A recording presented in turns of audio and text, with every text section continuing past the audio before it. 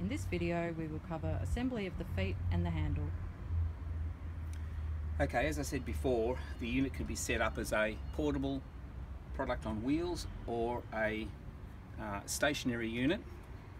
I'm going to look at the stationary unit first. When setting it up for the stationary unit, we need to put 4 rubber pads or buffers on the feet or on the base of the unit. We've already put 3 on, and we now need to add the 4th bumper. So here it is here, and it's held on with a bolt and a nut, and across these crossbars you'll see 4 holes. Well, I've already put the first 3 in, and on this one here we have the hole right at the front, and it's only a matter of placing the bolt through the rubber buffer like so, and then what we'll also do is we'll grab hold of the small tube spanner that is supplied, place the tube spanner onto the head of the bolt through the rubber and place it up through the hole like so. Now we just pop on the washer, the spring washer, and yes, it's a little bit fiddly, and finally the nut.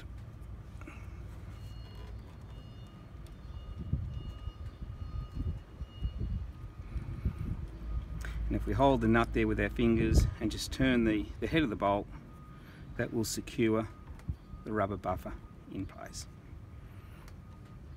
Now, supplied with our generator is a multi spanner. This is the hex we're going to use for this nut. It's like so. We locate the tube spanner again onto the bolt with a screwdriver, pass it through the hole, and we can tighten that firm until it is firm like so.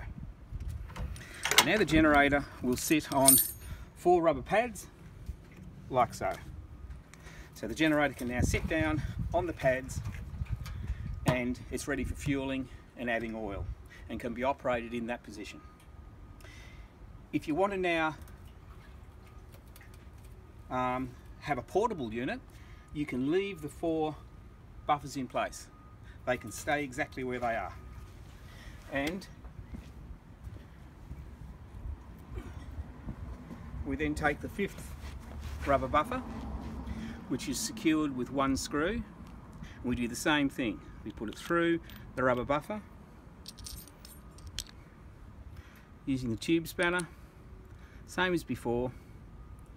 Locate onto the head of the bolt, just roll the unit up, and underneath is a round boss which is located on this cross member, and in the middle is a threaded hole.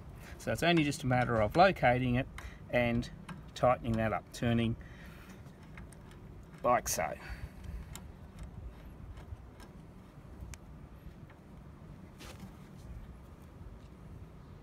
Again, we use a screwdriver and we tighten it up firm like so. Now, to complete the base of the unit, when it's portable, we need to add 2 wheels like so. So we have to remove the caps off the wheels like so, and we're supplied with 2 bolts to act as axles like so. So we have the axle, the nut, and 2 washers. We pass the bolt through the wheel like so, and then we place the rest of the axle through the corner bracket. Now, on the inside, we place the large washer, like so, the spring washer, and the cap nut.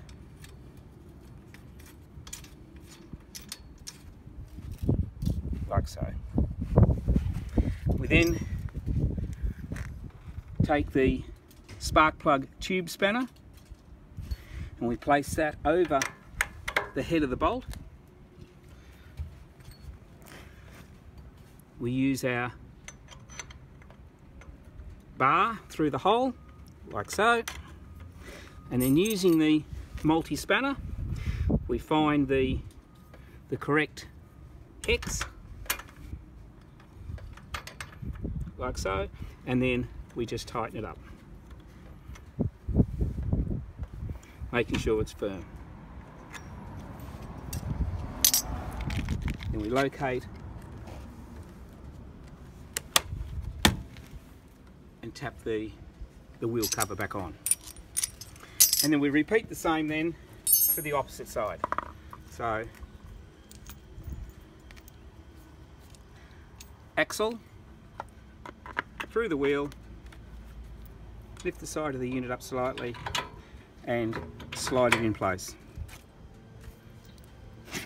We place the washer on, spring washer,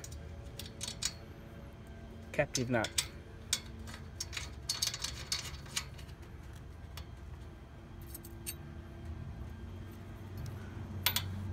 Pop the spanner on, like so, and using our tube spanner, we just tighten that up, like so.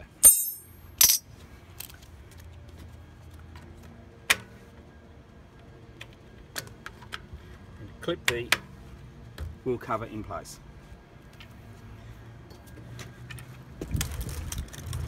The last operation is the handle. So the handle is secured with two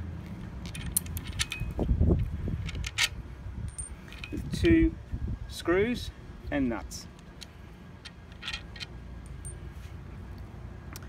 In the frame there is a set of holes, front and back, and that just fits over. We pop the screw through the hole. Same at the other end. Like so. Place the nut on. The nut is a nylock nut. It will only go on one way. That's the side it starts the thread with, and that's the nylock part. So we always start with the entry point. So the nylon is on the outside.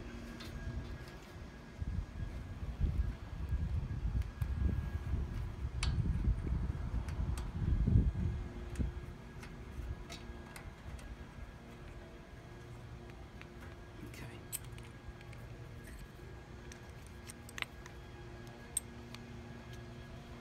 You can use either the flat or the star type screwdriver. I'm using the flat, like so. And again with our multi-spanner,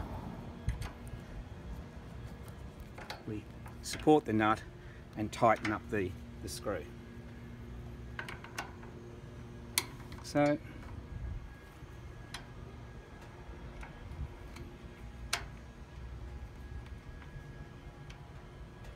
and tighten it up. The handle now is free to rotate up or down. And the